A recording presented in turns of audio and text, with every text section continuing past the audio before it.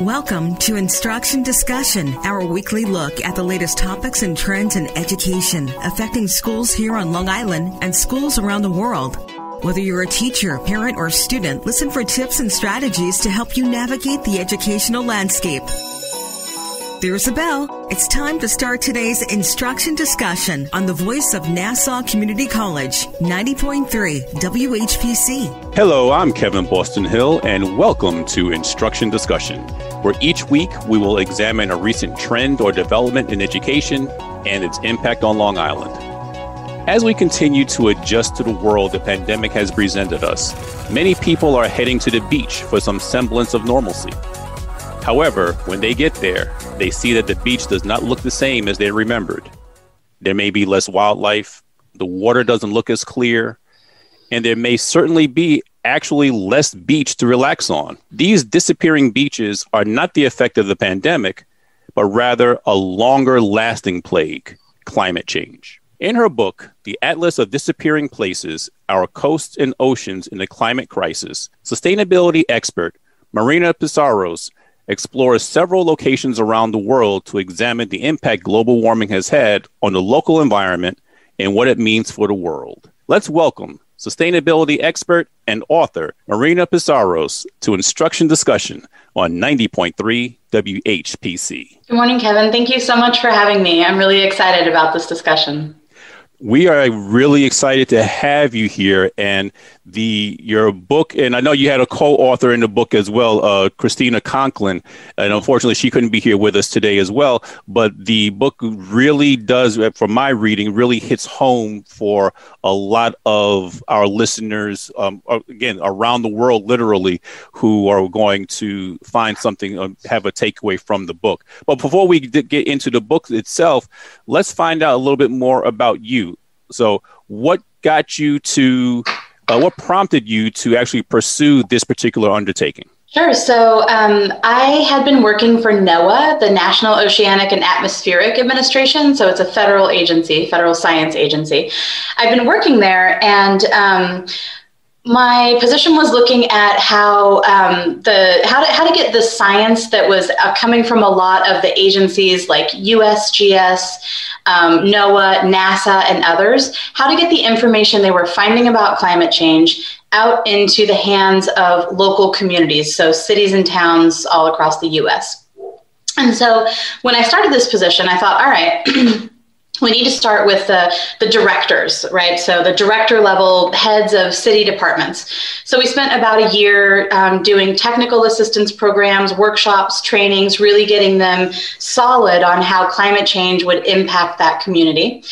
And after a year of this work, they basically said, that's great, this is incredibly important, but you know what? I'm not the decision maker here. You've got to talk to my staff, because they're the ones who are writing all the city plans. So we said, okay, so we did the same thing again, a year of workshops and technical assistance. And then after that year, the staff level, so city planners and building inspectors and engineers, said, you know what, this is super important. You're right. We wrote the plans, but we're not actually the decision maker here. It's the elected officials, because they're the ones who vote whether or not these plans get approved. So we said, okay, so we went out next, elected officials, got them all on board, which is a hard thing to do. But local electeds are actually really wonderful in that they usually come from the community. They care a lot about that community. So after that year, sure enough, they said, this is really important. We want to do this, but you know what? I am not the decision maker here. You got to talk to my constituents, because I just do whatever they tell me to do. And so, through that process, so then I was back with the public, and the public was the ones who was asking the science agencies, give us the science, what is going on? And so, to me, it was an interesting process, 5 years of my life, looking at how each part of this system felt like they maybe didn't have the authority or the ability to actually take action on climate change, whereas every single node of that had a set of responsibilities. So I started thinking about that general public, right? The public that the electeds wanted me to talk to, who I'd already been working with, and thought, well, one thing is the science is so incomprehensible to the average person. And we don't normally think in terms of curves of disasters and unpredictability and all the language of science, what we think about is the places and the people and the animals and the experiences that we love, which we're losing.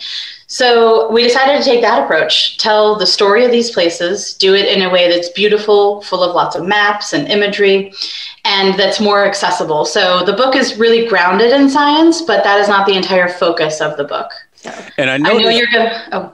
No, that's okay. And I noticed that one of the cities, because I think you profiled about 20 cities around the world in the book. And one of those cities that you profiled, of course, is New York City and the surrounding areas here, especially right after Hurricane Sandy in 2012. So I was wondering, what can you share with our listeners? I'm sure they probably already know firsthand what the impact of the hurricane was, but what can you share with them as far as what was the data that you discovered and what were some of the lessons that were learned as a result? So we did amazing interviews in New York. There are so many people who are working on climate change. And I think that, Sandy really brought that home in a way that a lot of people weren't thinking about, like the immediacy of disasters. So sea level rise is something that it's happening in New York and Florida and San Francisco. It's happening all over the place. And scientists often refer to that as the slow moving emergency because, the seas are literally creeping up slowly. But then we have these fast emergencies, which are getting harder and faster and more frequent. And that's the hurricanes, the floods, the extreme weather, both ends, right? Heat, drought, water, all of it. And so we did some amazing research with a lot of leaders in New York, actually, on what's being done, what those lessons have learned, what those lessons are that have been learned, and where we go from here. And New York is a place that's thinking about all three areas that are important for thinking through climate change. So it's referred to as, just allow me to geek out for a moment here, climate change adaptation, mitigation, and managed retreat. And each of these are three very different ways of looking at climate change. So adaptation says problems are going to happen. We need to figure out what we do about it, right? And so that can be putting houses on stilts or moving freeways away from the edge of the water or making floodable infrastructure.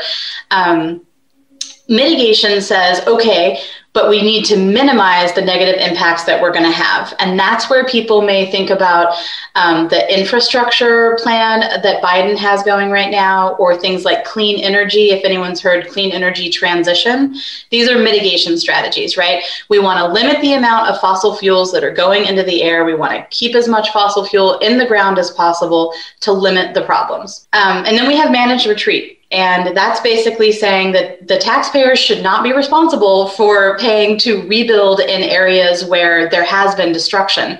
This one's been a weird one because a lot of people, when the term was first introduced in California, where I am, a lot of people really bristled at the idea of retreating. They were like, no, we need to fight it.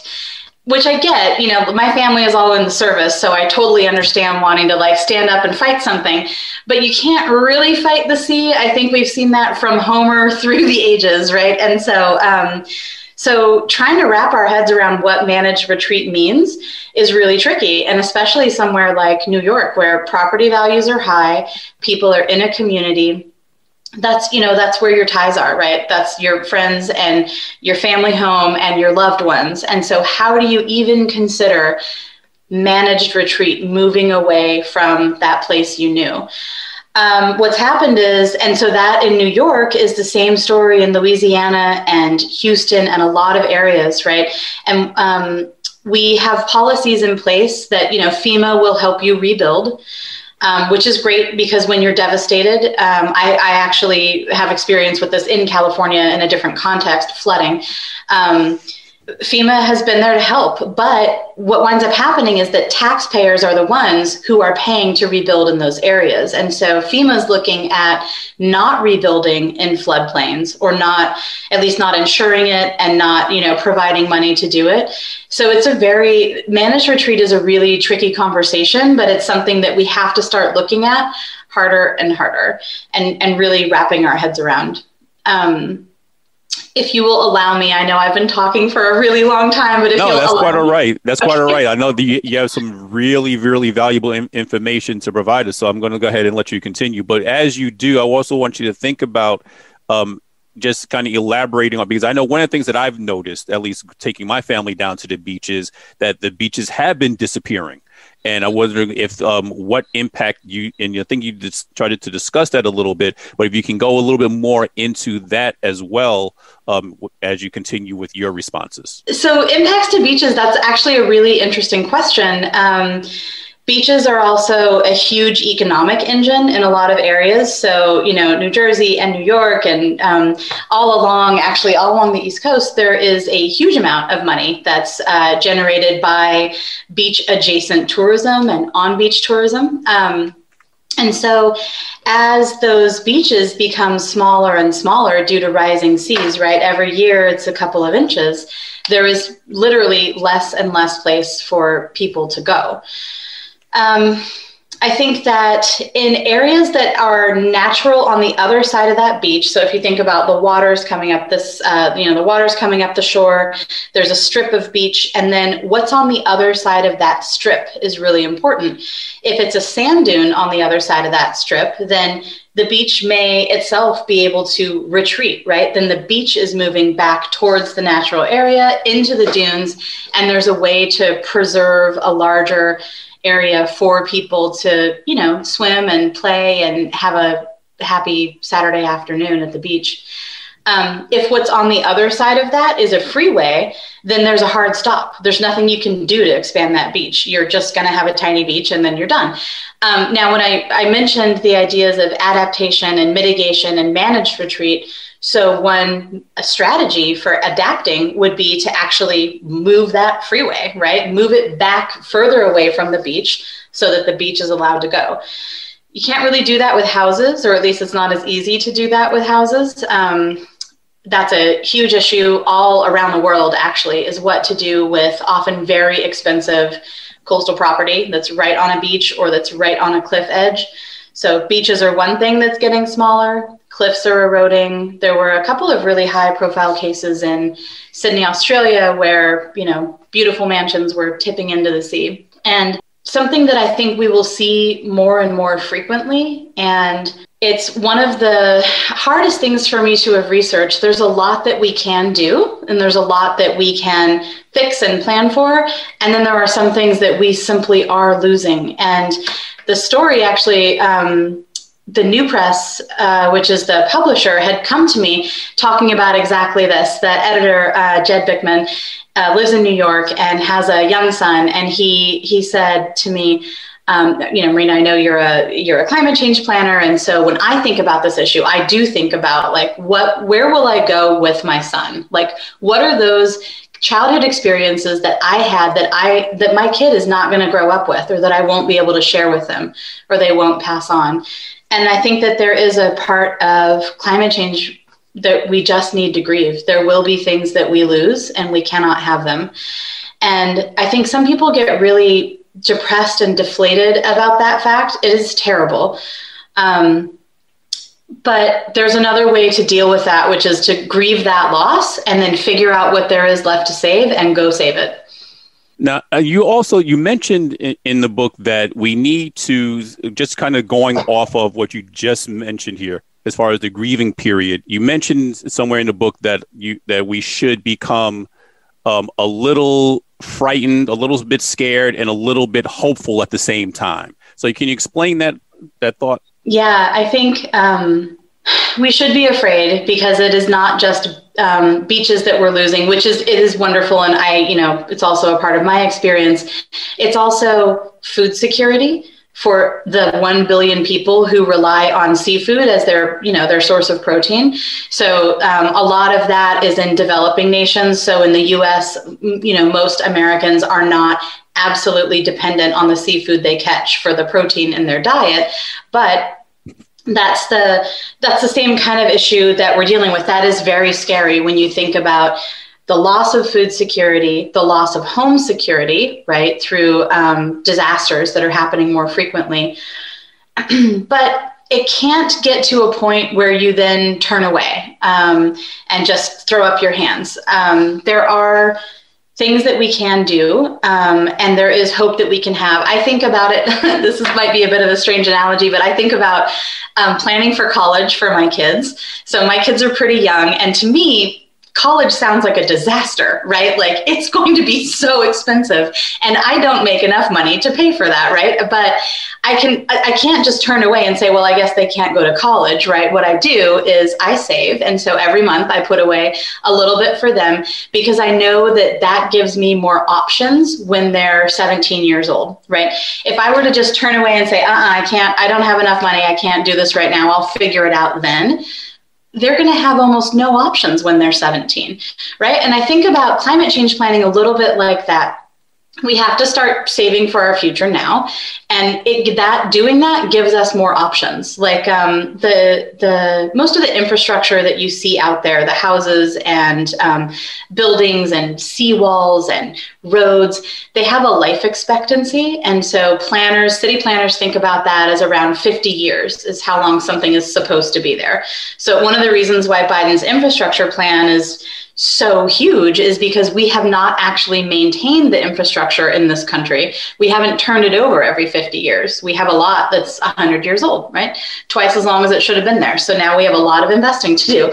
So if I think about how we do that planning for the future, as something nears the end of its life, as a road needs to be repaired, or as buildings need to come down, or as we decommission a port space, we need to have climate change be one of the very first thoughts about how we deal with that area, how we rebuild it, where we put it, how we're going to use it in the future. You are listening to Instruction Discussion on the voice of Nassau Community College, 90.3 WHPC. My name is Kevin Boston Hill, and our guest today is sustainability expert and author of the book, The Atlas of Disappearing Places, Our Coasts and Oceans in the Climate Crisis, Marina Psaros. Now, what I want to talk about a little bit is at the end of each, or within each of the profiles, you mentioned or you included this view from 2050. So I know that's 30 years from now, 29 years from now. So why did you include that in there? I know it's a fictitious look at or look back from that time frame, but why did you feel the need to include that? I wanted people to get a sense of how close these changes actually are. I mean, you think 2050, God willing, that's within my lifetime. It's certainly in the lifetimes of my children. And if I think about it in terms of like how to plan, it is basically a week from now, right? It is immediate. We need to start thinking about it now. And so I am a huge science fiction fan, and I love the way that science fiction allows us to think about alternative futures than the one we're on. It's creative. We can explore new ideas. So for me, bringing a little bit of that creativity into the future and really helping people see what the world could look like was important to me. I also wanted to make sure that the year was close enough that it did feel fairly immediate.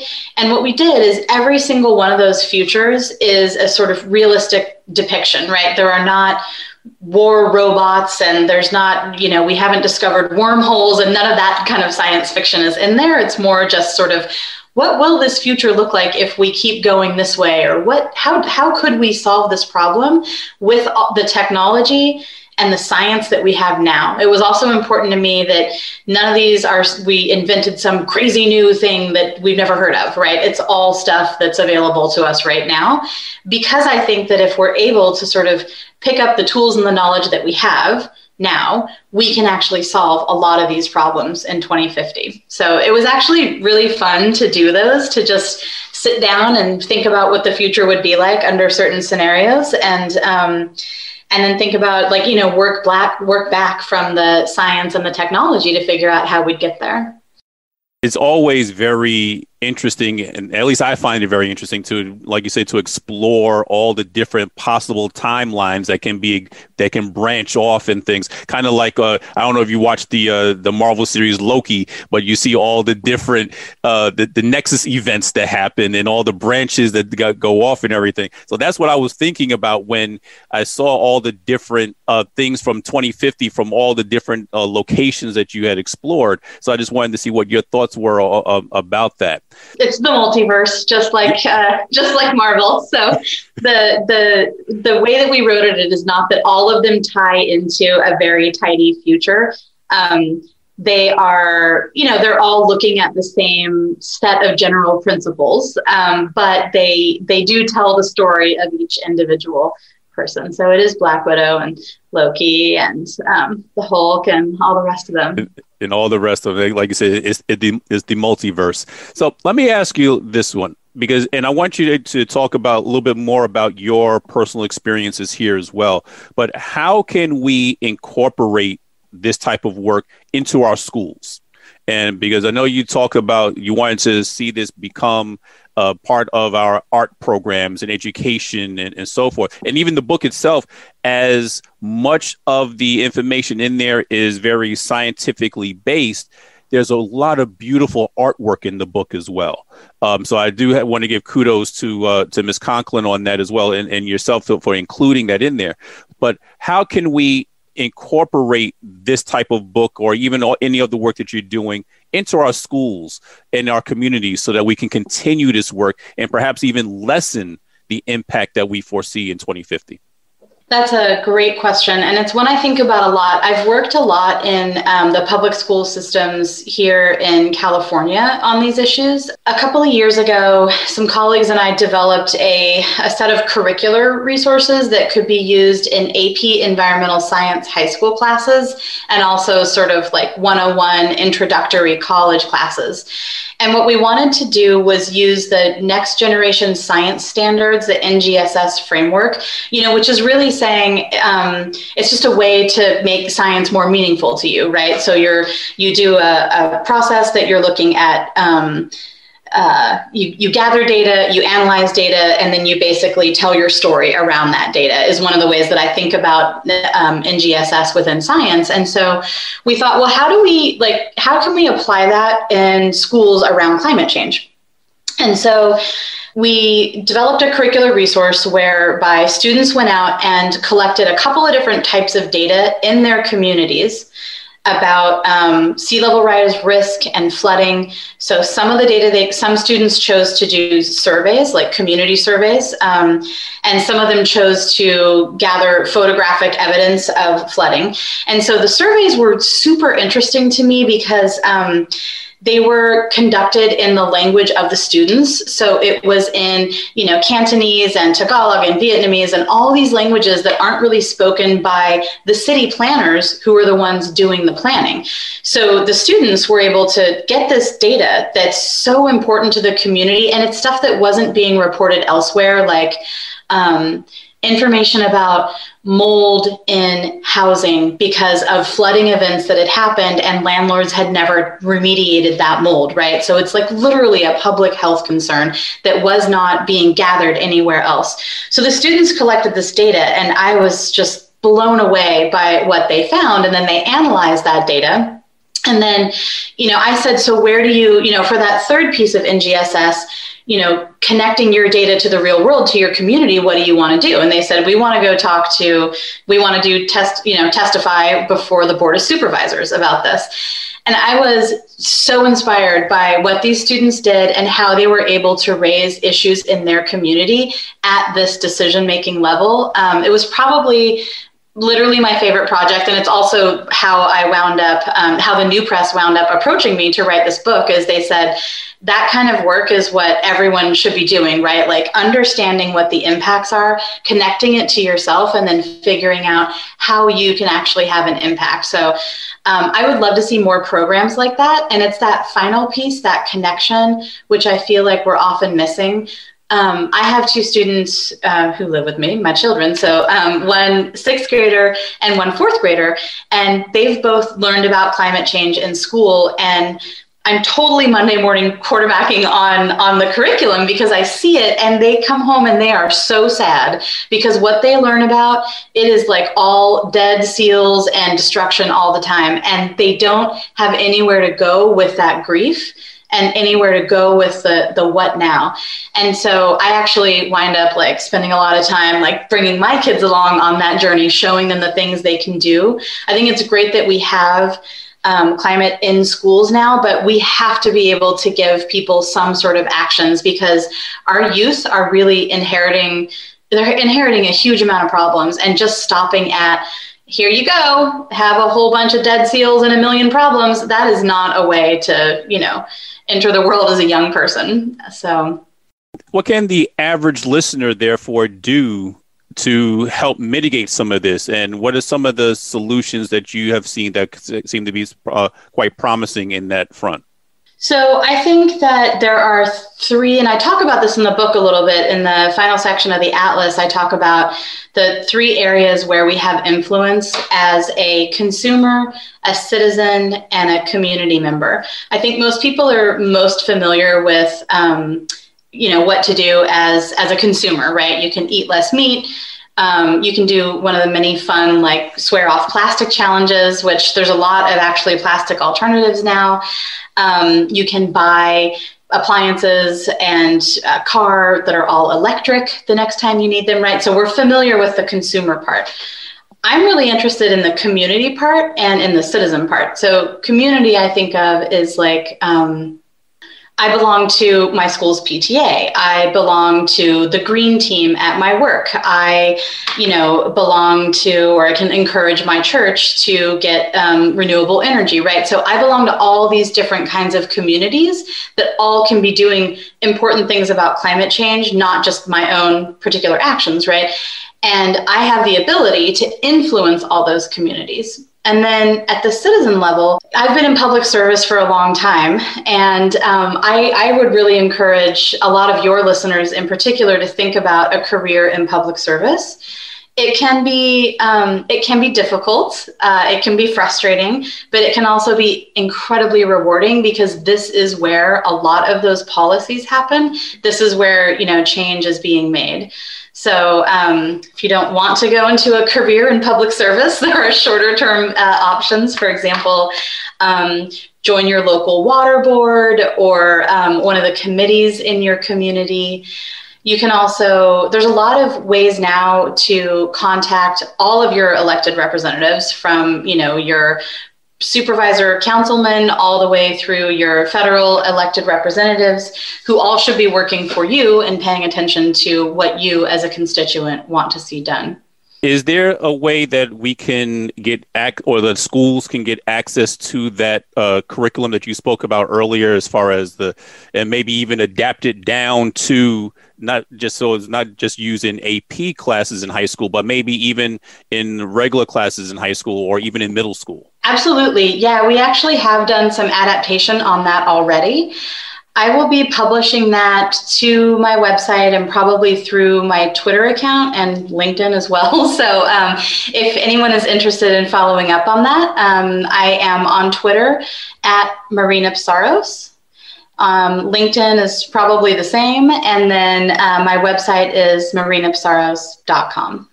Great. Thank you for that information. So it's Marina Psaros. That's Psaros. For our listeners who are looking to get into that information. And I think I do encourage you all to definitely visit the website and contact Ms. Psaros on Twitter. And if you have any other questions, I hope it's okay that I say that. Contact Ms. Psaros on Twitter if you do have any further questions on anything dealing with the book itself, or even just sustainability around the world, what we can do to help our country or help our world heal, so that we have something to pass down to our future generations. We'd like to thank our guest today, sustainability expert and author of the book, The Atlas of Disappearing Places, Our Coasts and Oceans in the Climate Crisis, Ms. Marina Psaros. Thank you for coming on the show today. Thank you so much for having me. Have a great day. My name is Kevin Boston Hill, and thank you all for listening to Instruction Discussion right here on the voice of Nassau Community College, 90.3 WHPC.